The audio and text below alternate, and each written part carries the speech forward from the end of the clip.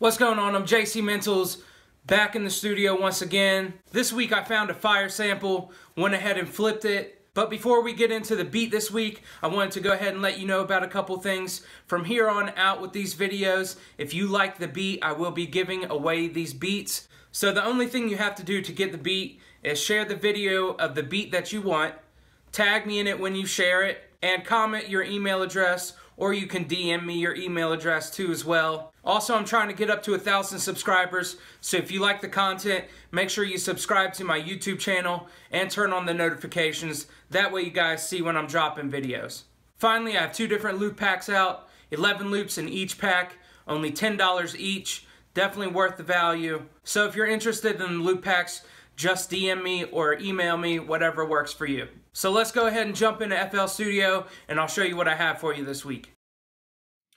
Alright you guys, so as I said, this week I found a really fire sample, went ahead and flipped it. It's actually from a video game. So the first thing I did is I had to get it on the grid or in time. And as you can tell, let me zoom in.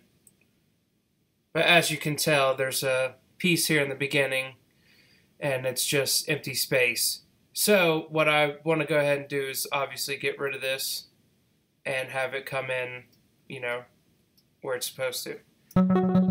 So that sounds good to me. Let's make sure it's on the grid. So I'll go ahead and turn on the metronome and let's check it out.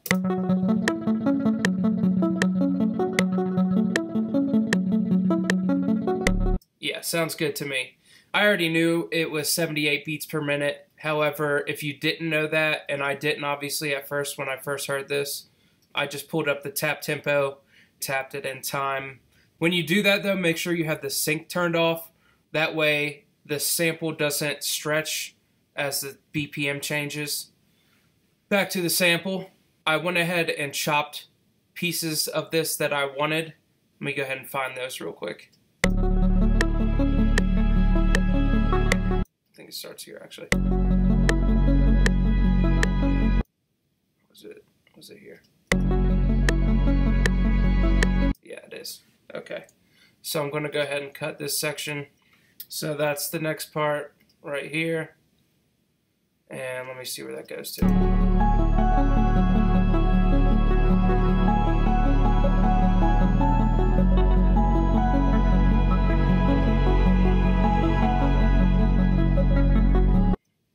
So I think it ends here. Okay, so let me go ahead and get rid of these pieces.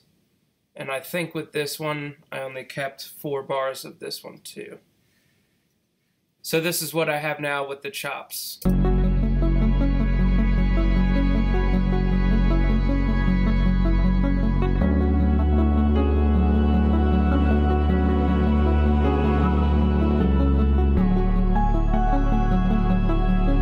I actually only used, let me go ahead and chop this again, but I actually only used this piece for the verse. And then for the intro, I used this 4 bars.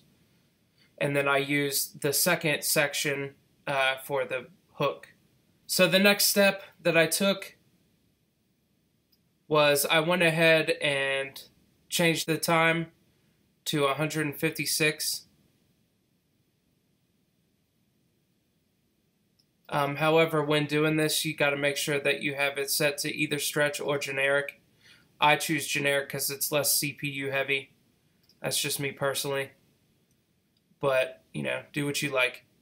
So this is the sample.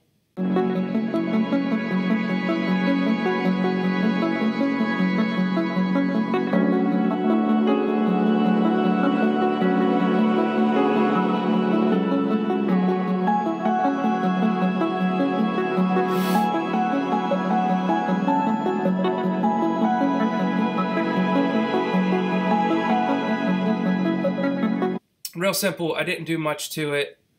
I just did an EQ and just took out the low end to make room for the 808.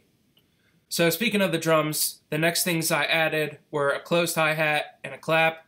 So this hi-hat actually I just kept real simple. It's just the 2-step pattern, So this is the clap and the hi-hat with the sample.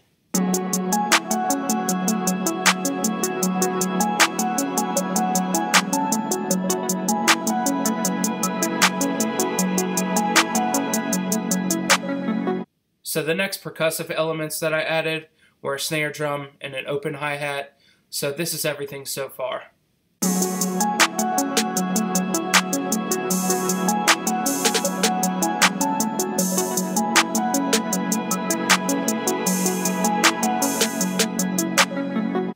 And finally, the last things that I added were the kick and the 808. Sometimes I'll add the kick first, sometimes the 808 first. Just depends on, you know, what I already have going on. But anyways, this is everything all together.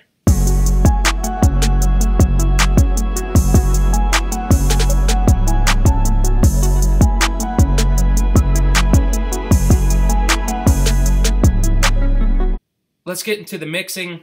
So for the sample, as I said, I just added an EQ. Next, I added the Fruity limiter to the 808. The next thing I did was I added the Fruity peak controller to the kick and side chained over the 808 to the kick and linked the channel so that way I could duck out the 808 volume whenever the kick hits.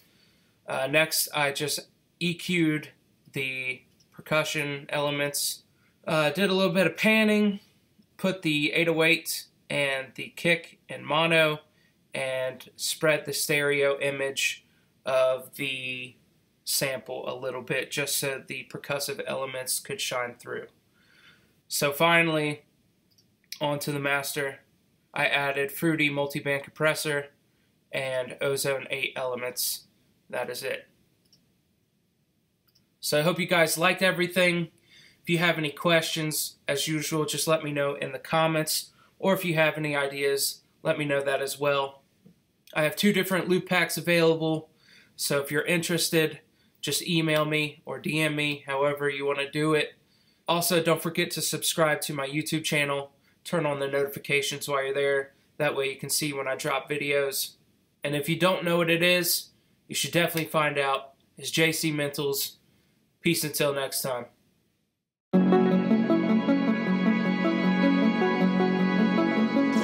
jcmentalz.